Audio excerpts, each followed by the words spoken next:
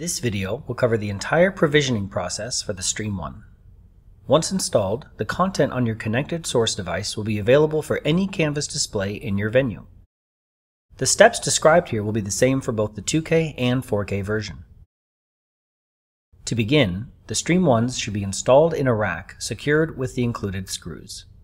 The STREAM.One's height is 1U and 4 of them fit side by side in a single STREAM.One chassis.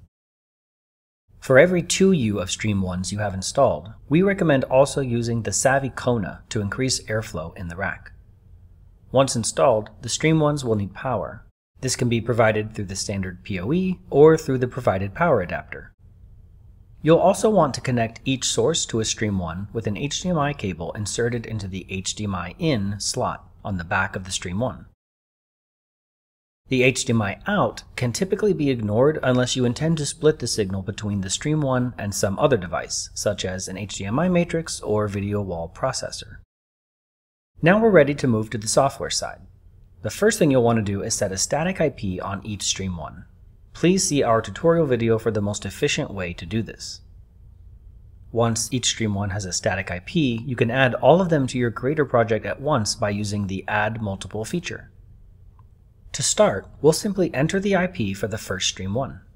A key thing to note here is that each STREAM.One also needs a unique value in the broadcast channel setting to prevent conflicts. This number determines the last octet of the multicast address for each streaming source. With the IP and broadcast channel set for the first STREAM.One, I can now click Add Multiple, check both the increment IP address and broadcast channel number options, then click OK. As you can see, the STREAM.Ones have all been added to the creator project, each with their respective IP address.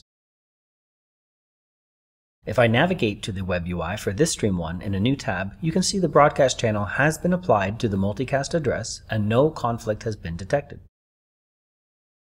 In order to have the connected source available as an option in Facility View, the last thing we'll need to do is make a connection between the source device and the STREAM.One in the Connections tab. Assuming you've added source devices to your project already, simply locate the STREAM.One, then under the Input tab, select whichever source you have plugged into the HDMI in for that STREAM.One and hit Save. Don't forget that if you're connecting a source that only needs to be played but not controlled, such as an HDMI wall plate, you can use the generic source driver and select it.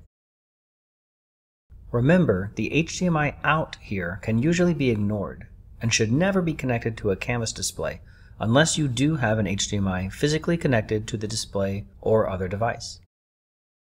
Now, in Facility View, the streaming source connected to the STREAM.One is available on any display in the facility. Thanks for watching our training video. Be sure to subscribe to our channel for more videos in the future.